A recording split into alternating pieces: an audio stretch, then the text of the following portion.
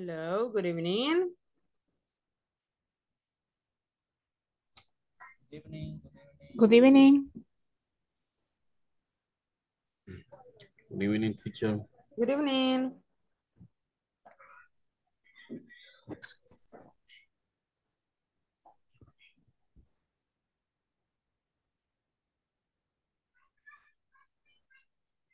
Okay.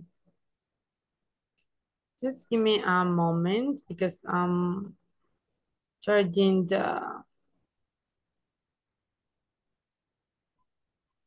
platform because we're going to work on there in a moment.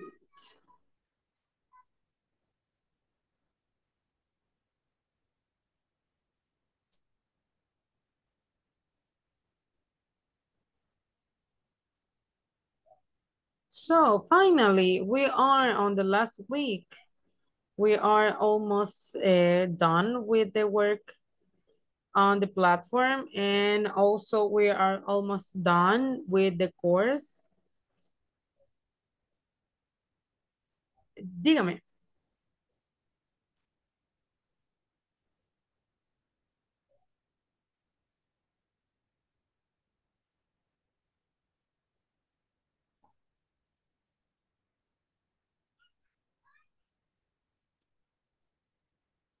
Eh, Depende de...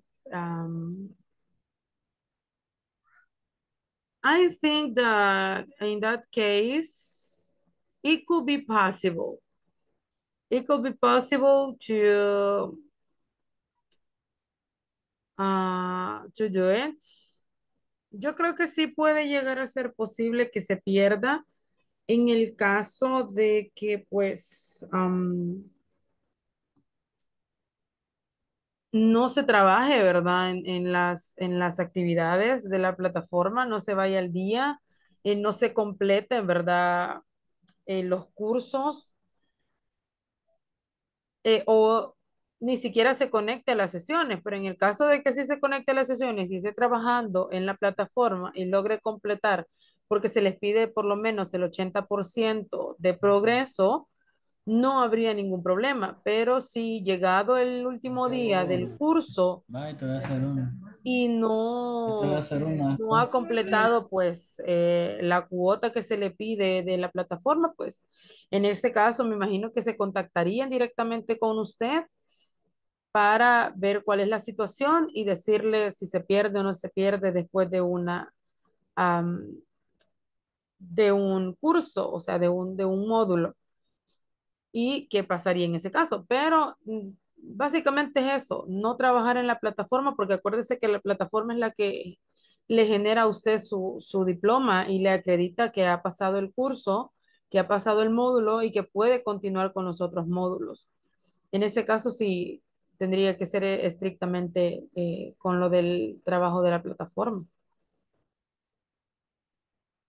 Pero si por alguna razón, pues, usted no ha podido ingresar a la plataforma o algo por el estilo, pues tiene que contactarse con alguien de soporte. Mm,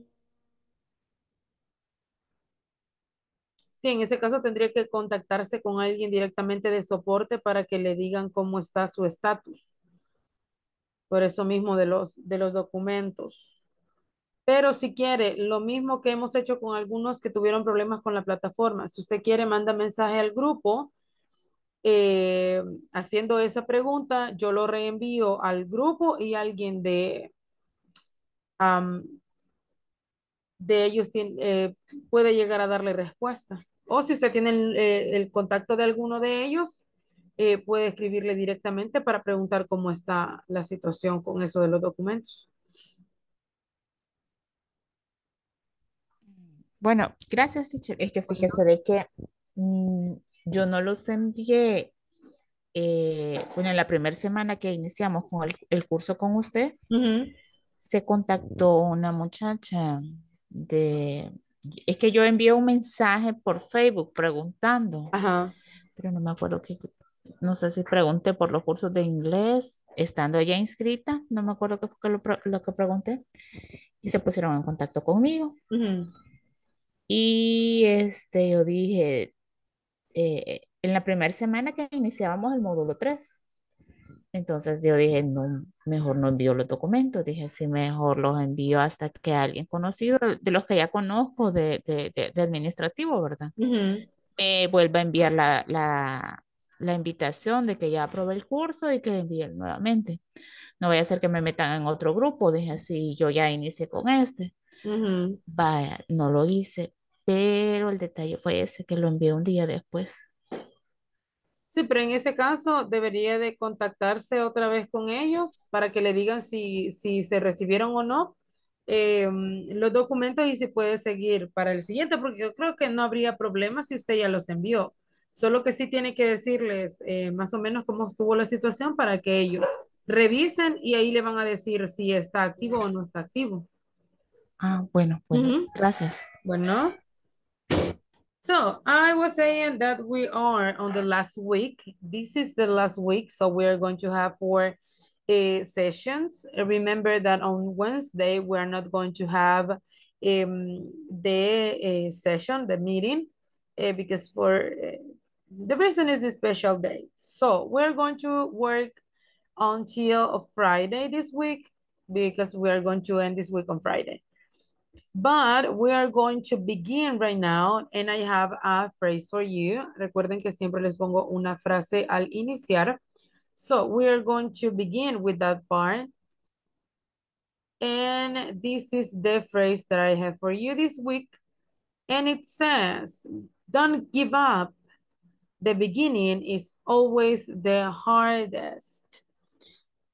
So in that case, when you are working and when you are doing your projects or different things for your life, at the beginning, you are going to feel like it is very, very hard to complete, but don't give up. You know that in time or with time, you are going to complete all the things that you want and you are going to succeed with that activity or with that work that you are planning to do.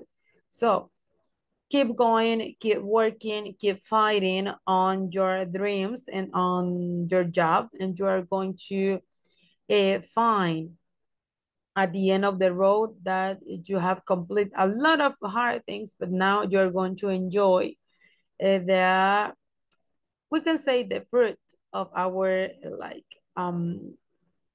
of the things that we did. So this is the phrase, don't give up. The beginning is always the hardest. So in this case, we're going to begin the session with a conversation. I'm going to read the conversation. You are going to read also the conversation, but in this case, I am just going to produce the phrases and you're just going to read the letters that we have in the image. And we are going to read that conversation because we're going to talk about positive and negative statements with past of be. So we're going to work with be, with the verb be, but we're going to use the verb to be in past. And we're going to create positive and negative statements. But we are going to begin with the conversation. So let's see, we have here this conversation that is called, I was born in Korea. So let me move a little bit. We can find this conversation on the platform, but right now we are just going to read slowly the conversation and we're going to try to understand what are they talking about. Vamos a leer esta conversación y vamos a tratar de identificar los elementos de los que están hablando. O sea, ¿qué es lo que están utilizando ellos en esta conversación? So, the conversation is called I was born in Korea. Nací en Corea. And we have a Chuck and Melissa. There are two people in this conversation. Chuck begin talking.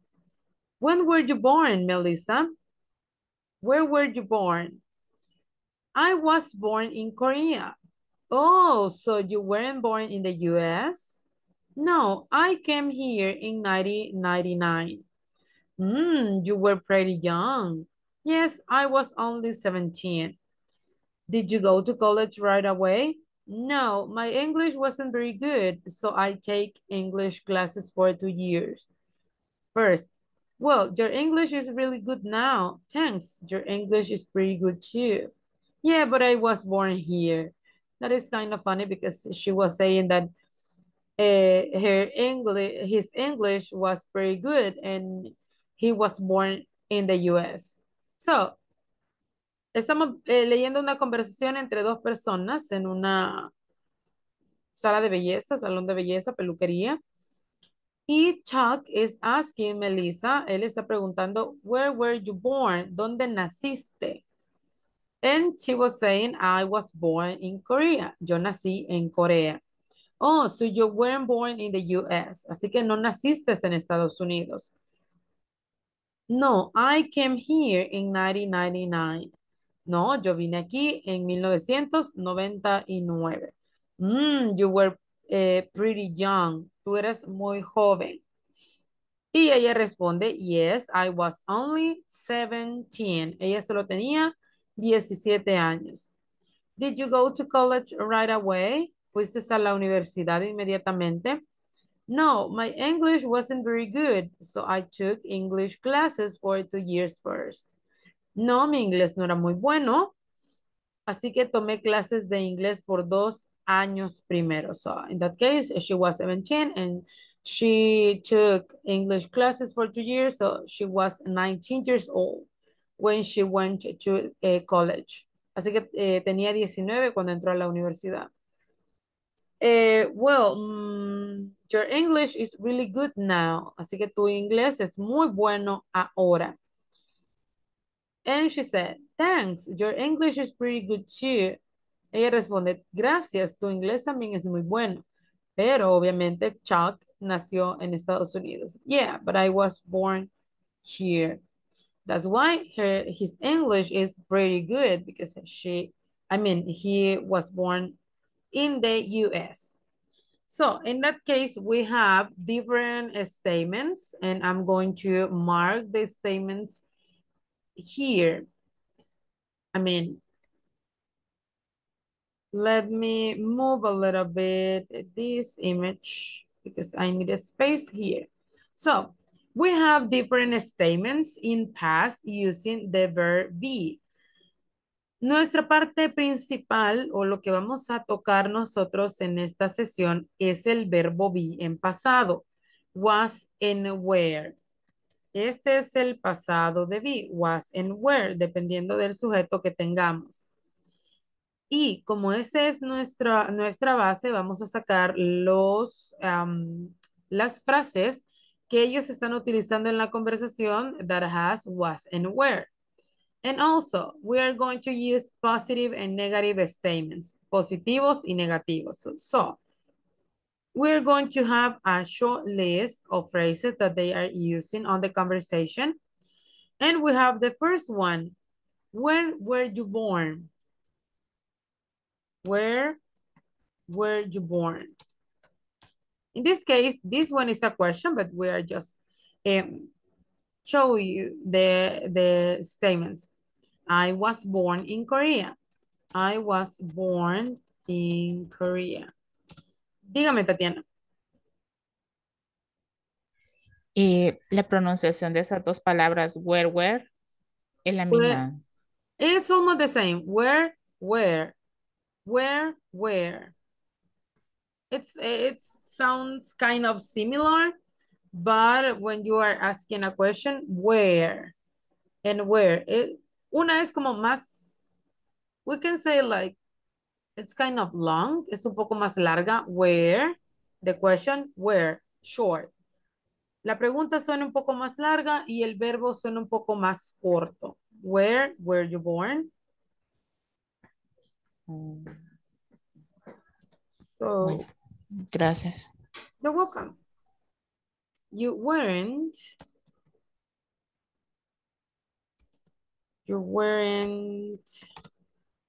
born in the US. In the US. Then we have I came here, but in this case, we are not using just the verb. We are using were and was. Then we have you were pretty young. I was only 17.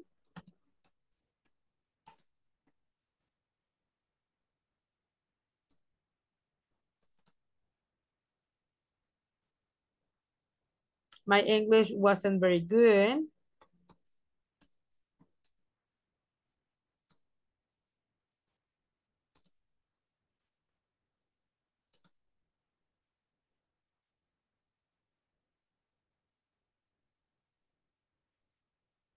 I was born here. That is the last one. I was born here. So in this conversation, we have a lot of statements in which they are using the verb to be in past. So we have the examples here. Where were you born? I was born in Korea. So you weren't born in the US. You were pretty young. I was only 17. My English wasn't very good and I was born here. So in that case, that is the base of the information that we are going to develop. Así que esto que tenemos nosotros acá es como el inicio de lo que nosotros vamos a estar haciendo en esta clase.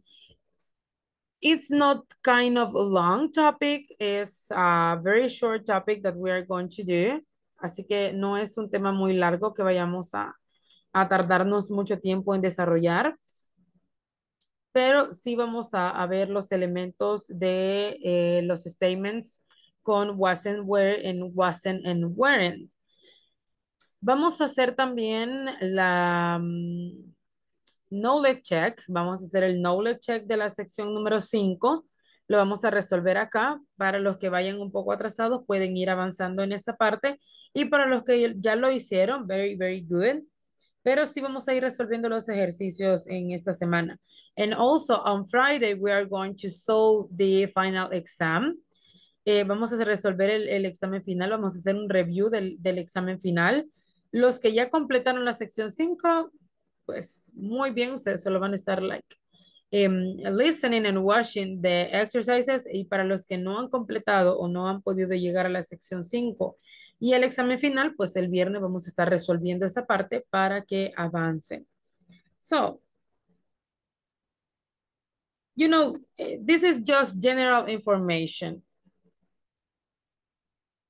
To be, past tense. Esta solo es información general. The past tense of to be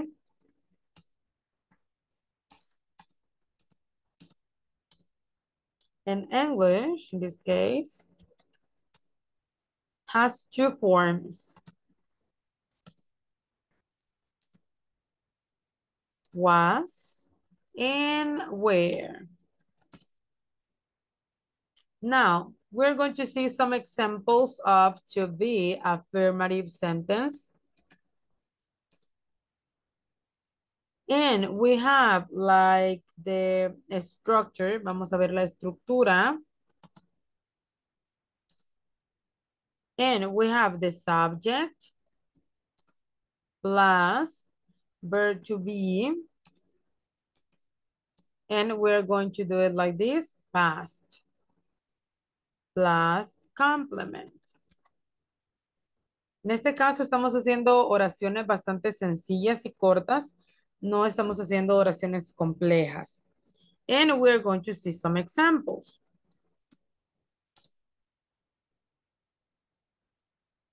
Let's see. Usando esa estructura, vamos a ver estos ejemplos. Recuerden que primero ponemos el sujeto. En este caso podemos utilizar los pronombres o podemos utilizar nombres propios. Eso es a conveniencia de cada uno. Si ustedes quieren utilizar los pronombres, utilizan los pronombres. Si no, utilizan nombres, ¿verdad? En específico. Pero en este caso, para hacer los ejemplos, utilizamos todos los pronombres. Luego, el verbo to be en pasado, dependiendo de la persona o del sujeto. was and were, y vamos a ver según los ejercicios, según los ejemplos, vamos a ver con quiénes se utiliza was y con quiénes utilizamos were. Y luego vemos los complementos, en este caso todo lo que ustedes quieran escribir. We are going to begin with I. I was tired this morning. In this case, tired is not a verb. This is like an adjective. So in that case, we are using ed. Cuando ya tenemos el was y el were, no vamos a utilizar verbos en pasado, pero como tired no se está utilizando como un verbo, sino como un adjetivo para decir que yo estaba cansado, ahí no hay problema, porque ahí estamos diciendo, I was tired this morning. Estaba cansado esta mañana. You, the second one, you were very good. Number 3, he was the best in his class. He was the best in his class. She was late for work. She was late for work. It was a sunny day. It was a sunny day. We were at home. We were at home.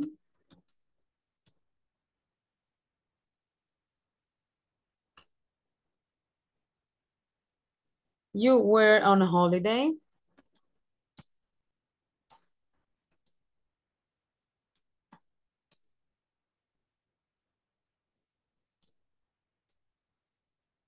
And they were happy with their test results. They were happy with their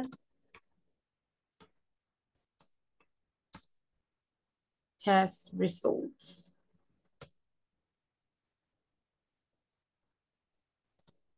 So in this case, we can see here the uses of was is when we are using I, he, she, and it. In those cases, you're going to use was. I, he, she, and it.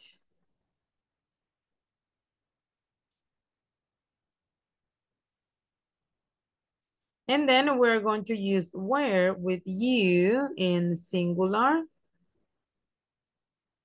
We, that is plural.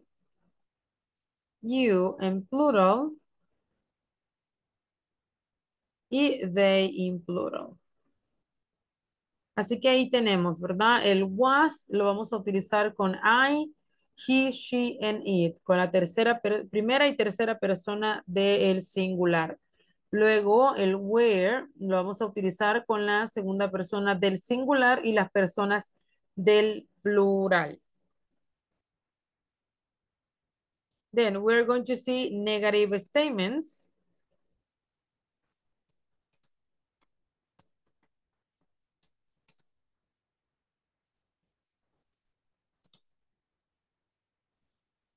And it says the negative of to be can be made by adding not after the verb. In this case, you know that we are adding not after the was and were.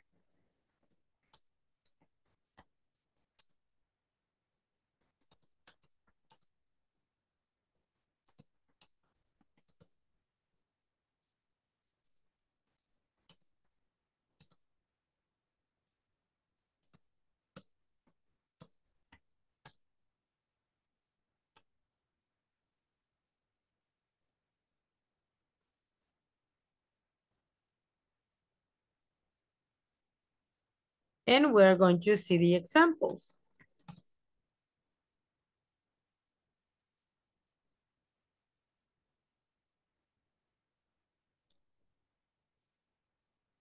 I was not Or you can say wasn't.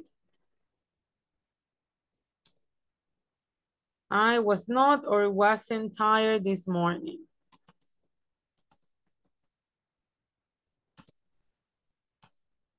You were not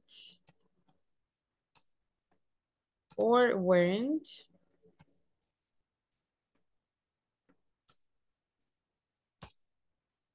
crazy.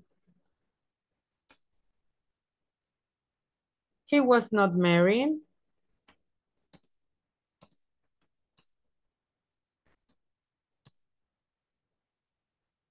She was not famous.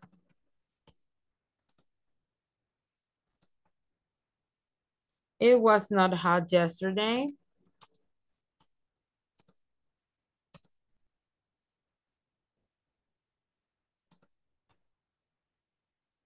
We were not invited.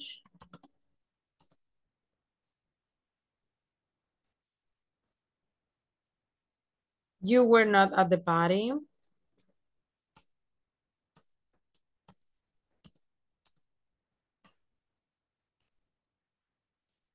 They were not friends.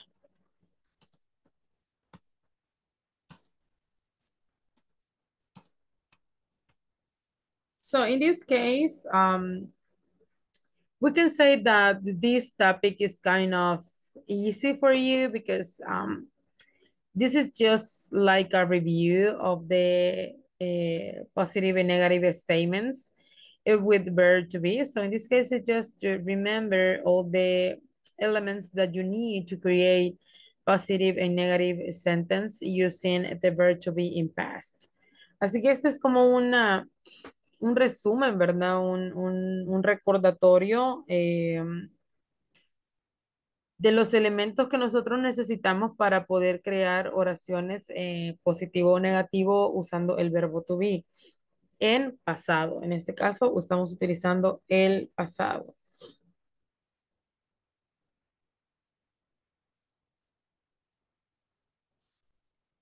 And we're going to see later I think we're going to continue with that because we're going to make questions. So, yes. Hello, teacher. Hello. I have a question. Tell me. Es material acerca de la gramática de inglés no tiene usted así como un libro sobre toda la matemática, o sea, sobre estructuras más que todo. Um, sí, sí se los puedo, sí les puedo conseguir uno. Voy a buscar uno donde tenga la mayoría de estructuras y de lo que sí tengo es un documento en PDF de todas los tiempos, presente, pasado, futuro y las estructuras de cada uno de ellos con ejemplos y explicaciones. Solo que ese está full English, así que no sé si habría algún problema que esté full English, porque no tiene explicaciones en español. Sería de mandar palabras que no se Ujú. entienden y obvio que se pueden traducir. Sí, Buscarlas porque de manera. es bastante sencillo en el caso, porque sí trae muchos ejemplos. En ese caso es bastante sencillo por eso, porque no hay como muchas explicaciones, sino que hay más ejemplos y estructuras. Ahí sí vienen las estructuras bien detalladas de cómo pueden crear oraciones tanto en presente simple, presente continuo, presente perfecto, pasado, pasado perfecto, pasado progresivo, todo eso. Así que se los voy a compartir. Ok, Ujú. ok, You're welcome. ok, ok, gracias. You're welcome. Sí, ahí se lo voy a compartir más tarde porque sí tengo ese documento, hace poco lo descargué para ir haciendo como review of the topics, así que se lo voy a mandar más tarde. So, in this part, we're going to see the contractions. Vamos a ver las contracciones o las formas cortas de estos, de los negativos. Y también vamos a ver las preguntas, questions. Vamos a hacer like the whole review of the topic, vamos a hacer el resumen completo Luego vamos a ver el knowledge check, number one. Y también, let me see.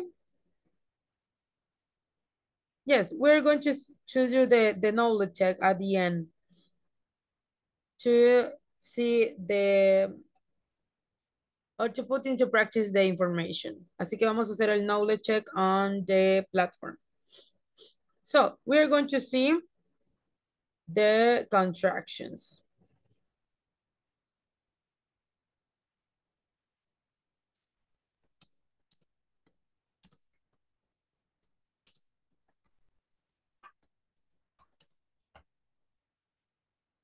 And in this case, we're just going to have like the sentence.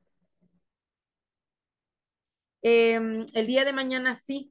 El día de mañana sí vamos a tener la sesión, pero el miércoles no.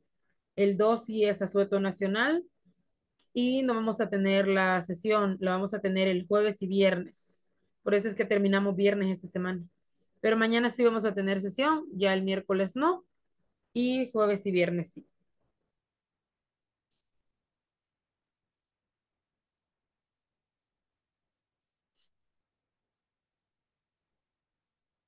You're welcome.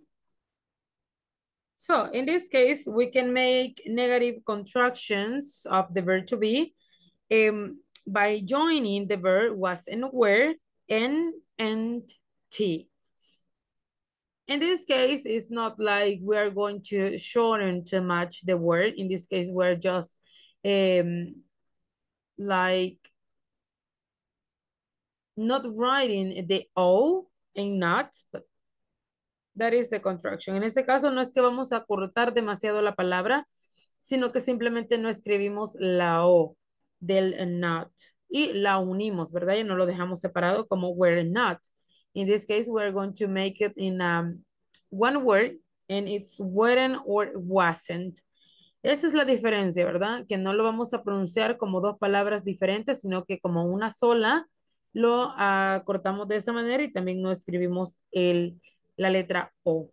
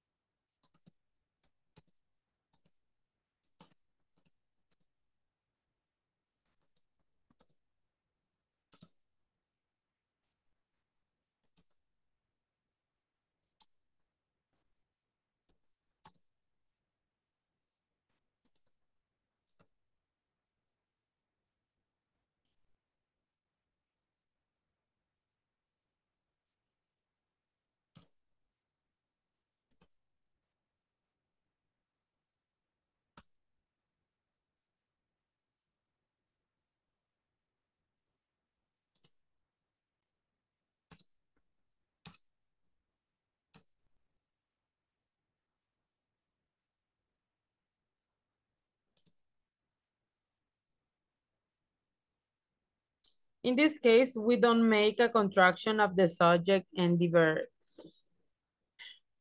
This is just for the verb and the negative, but you are not going to join the subject and the verb.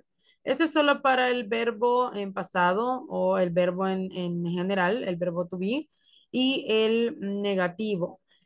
No vamos a unir el sujeto con el verbo o algunos otros elementos de la oración, sino que simplemente es el verbo con el not. And we have the examples.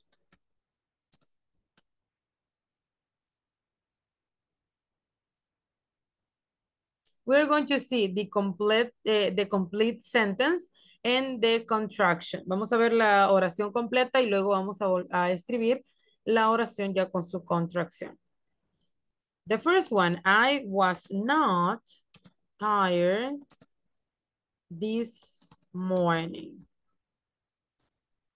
And the contraction, I wasn't tired this morning. So in that case, it's just the verb. You were not crazy. You were not crazy. Or we can say you weren't crazy.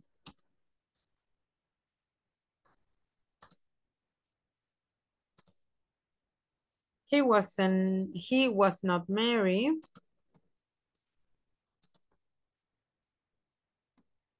Or he wasn't married. She was not famous.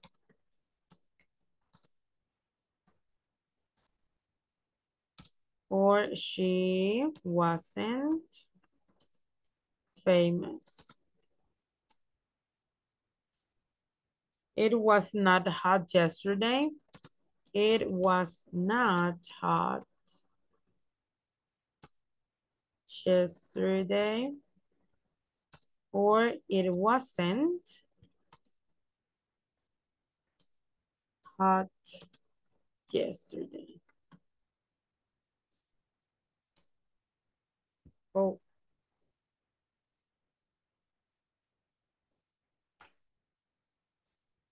We were not invited. We were not invited. Or we weren't invited. You were not at the party.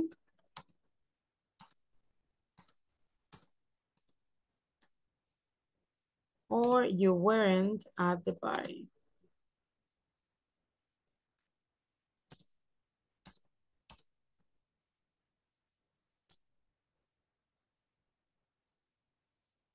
And the last one, they were not friends.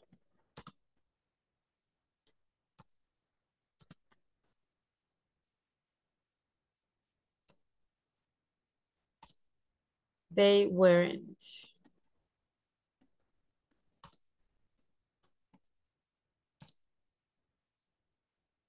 And the last part, this is the last part. Este es lo último sobre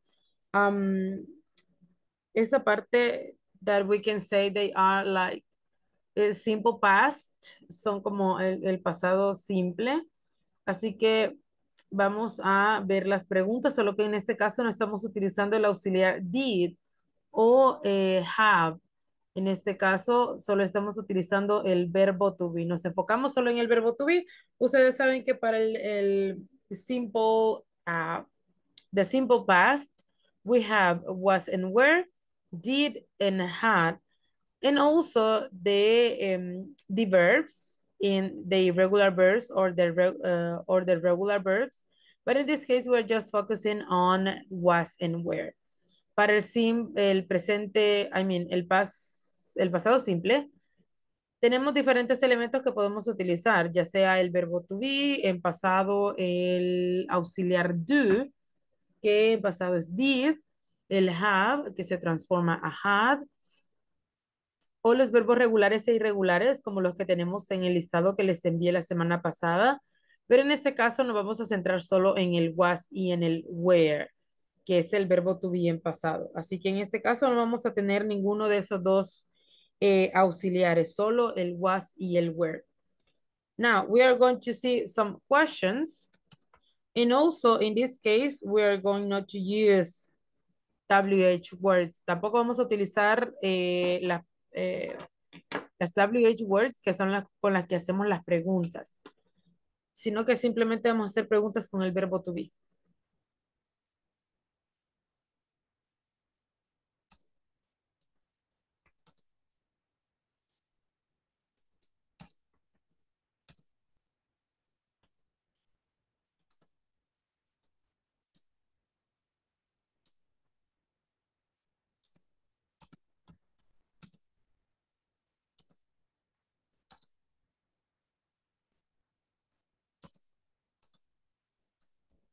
So in this case, to create questions with verb to be, you need to put the verb before the subject. So at the beginning of the sentence, you are going to write the verb to be.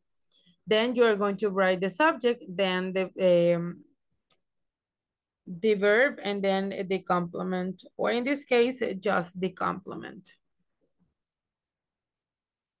And we saw right here the example of the change of the order of the words in the affirmative sentence.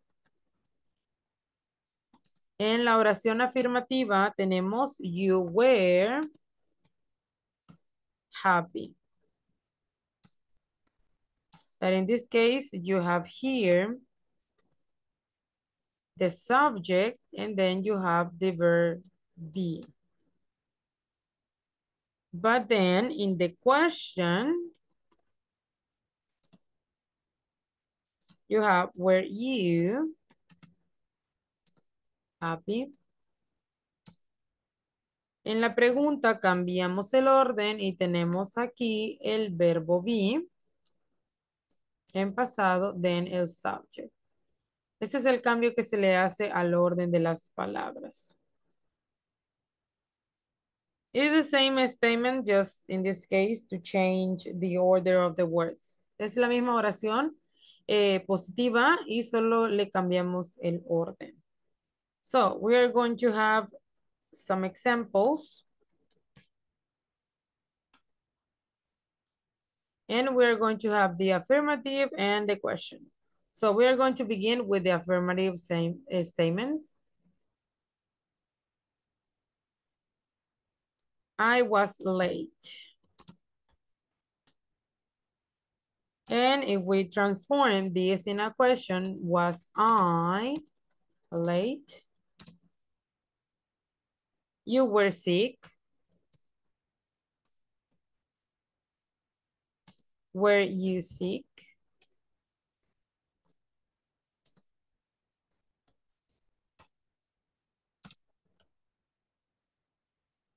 He was surprised.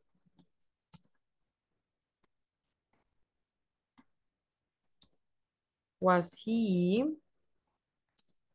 surprised?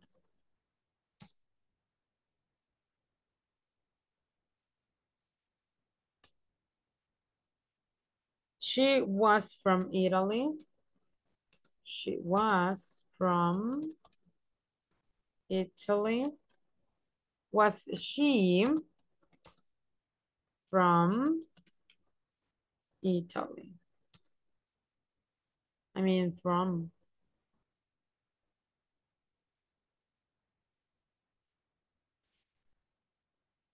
It was a big house. It was a big house. Was it a big house?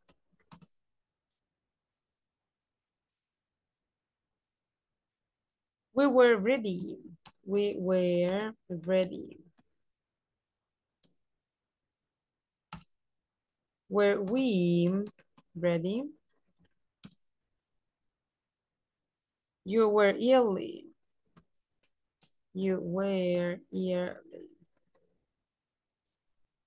Were you early? They were busy. They were busy. Were they busy? Así que ahí podemos ver la diferencia, ¿verdad? O los cambios que se le pueden hacer a esa pregunta. We have the positive statement and we are just changing the order of the verb to be. En ese caso solo le cambiamos el verbo to be al inicio de la oración, agregamos una question mark o un signo de interrogación y ya tenemos nuestra pregunta, pero en este caso es en pasado simple.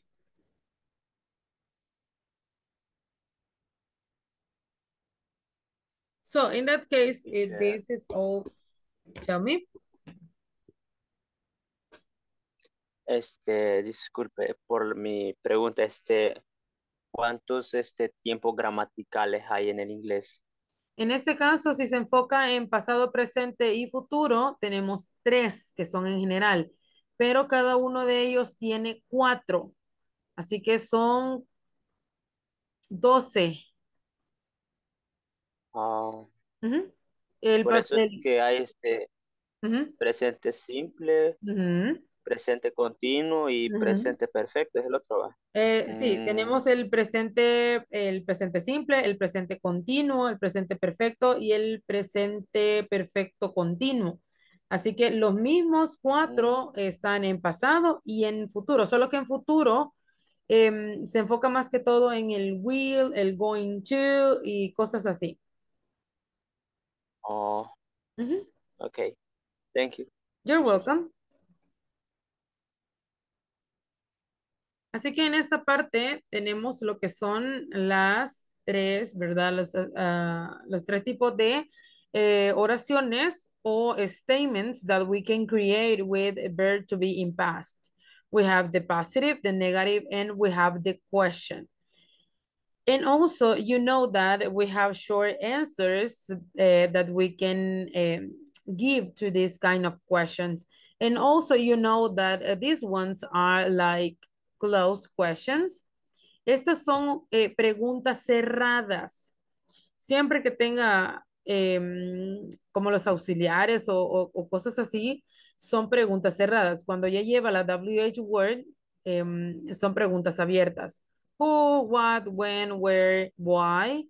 Nos da la pauta para hacer respuestas largas, pero en este caso, como estamos utilizando el verbo to be, vamos a dar respuestas cortas. Por ejemplo, en la número uno, was I late? Tenemos dos tipos de respuesta. Yes, I was. O no, I wasn't.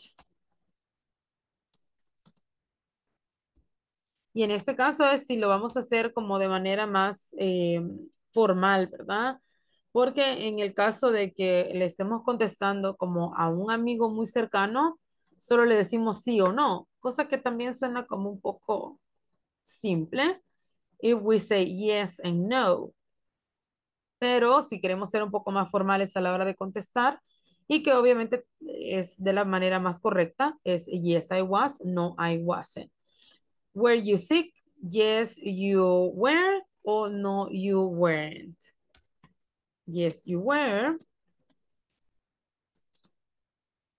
o no, you weren't. Así que ahí están las respuestas cortas. E igual podemos decir como, I don't know, maybe, kind of, and all of that things, pero son como las más comunes, estas de yes, no. Pero sí, estaríamos utilizando el what are you feeling or when were you born? Like in the example that we have on the conversation, when were you born? Or where were you born? ¿Cuándo o dónde naciste? In that case, we can add a long answer. I was born in 1990, whatever year it is. But in this case, we're just not going to add more information to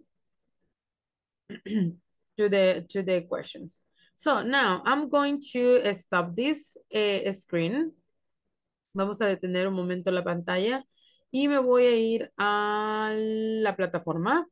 We are going to see the knowledge check 5.2. And in this case, is related to this topic.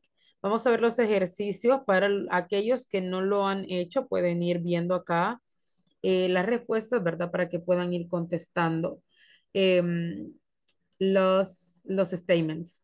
Tenemos aquí the correct form of the verb was, were, wasn't, or weren't to complete the conversation.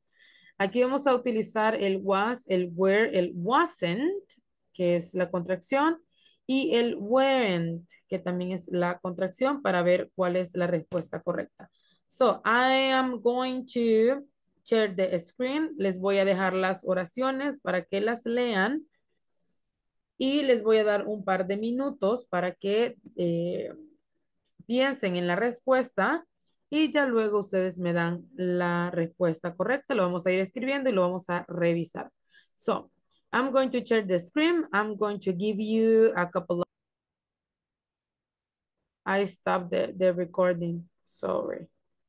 So, let's see. This is the knowledge check 5.2. You need to write the correct answer. So we have different statements here. I need to, yes, this is the last one. So we are okay. So you have the first one, my family and I, all born in South Korea. We born in the US. I born in the city of Incheon and my brother was born there too. My parents born in Incheon. They born in the capital, Seoul. In South Korea, my father, a businessman, and my mother was a teacher. So I'm going to give you a couple of minutes, read again the statements, and then you are going to tell me the answer. So we're going to have a couple of minutes right now.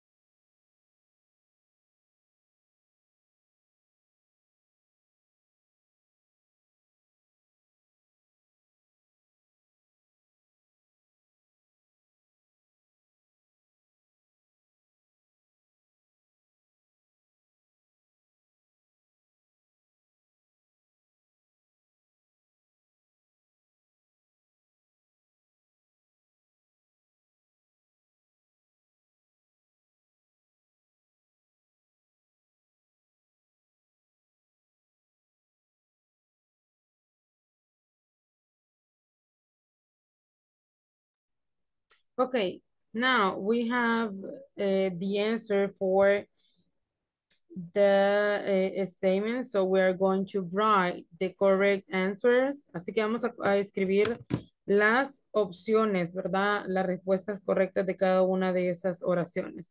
The first one, my family and I all born in South Korea. Mi familia y yo nacimos o todos nacimos en Corea del Sur. What is the correct answer? Was or where? Where, Where? where, Where, in this case, porque estamos utilizando plural, ¿verdad?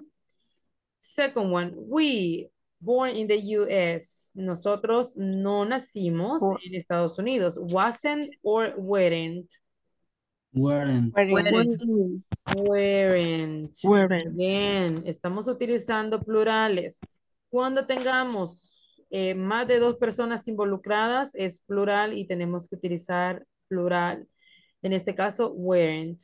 I was or were born in the city of Incheon and my brother was born there. Yo nací en la ciudad de Incheon y mi hermano también nació allí. Was or were. Was. Was. En este caso, Was. porque estoy hablando de yo, una sola persona, y en este caso utilizamos el was. Next one, my parents wasn't or weren't born in Incheon. Mis padres no nacieron en Incheon. Wasn't or Weren't. weren't. They was or were born in the capital Seúl. Ellos nacieron en la capital Seúl. Was or were. Where? Where? Were. Where. Y el último, in South Korea, my father, a businessman, and my mother was a teacher. En Corea del Sur, mi Was. padre era, Was. yes, Was. era un hombre de negocios y mi madre era una maestra. So, let's go and see the answers. Of course, they are correct. All of them. Todas están correctas. Muy bien. En ese caso, cuando estén escribiendo en la plataforma, porque yo sé que hay muchos que les ha dado problema alguna vez, la plataforma, cuando estemos haciendo respuestas que estén en medio de la oración, no tenemos que ponerle mayúscula ni punto, porque obviamente no está terminando la oración, sino que está en el medio de la oración. In that case, you are not going to write the upper case or upper letters and points at the end. Así que en este caso están así bien como las hemos escrito, ¿verdad? En minúscula y sin punto. So, for the ones that was in this part, por los que están en esa parte, ahí tienen ustedes su respuesta para que puedan ir avanzando en la plataforma. Acuérdense que esta semana, el viernes, ya tenemos que tener completa toda la plataforma. Y para los que van un poco atrasados, no se preocupen, el viernes vamos a realizar o hacer un review del examen final. Y a través de estos días, mañana y el jueves y el mismo viernes, vamos a completar los knowledge check, vamos a completar los puntos de, para saber cuánto hemos aprendido. Así que vamos a estarlo haciendo a través de la semana para que ustedes también vayan avanzando con esa parte. Antes de terminar, porque ya solo nos queda un poquito, ¿hay alguien que esté teniendo problemas o haya tenido problemas con algún ejercicio para ver si lo podemos resolver en este momento?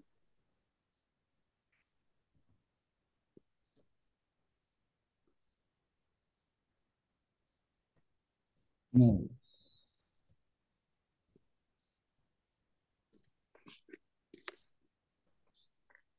Ok, es bueno que no hayamos tenido problemas hasta el momento. So, vamos a seguir con esta parte, vamos a seguir trabajando en la plataforma. If you are not working yet, you need to be on time with your exercises and complete your work on the platform because it is very important for you to complete all the exercises there. So we are going to end the session here and we are going to see each other tomorrow in the session number 2 of this last week. So have a really good night and see you tomorrow. See you See you. tomorrow. See you. See you. Night. Good night. Night. Good night. Good night. Good night.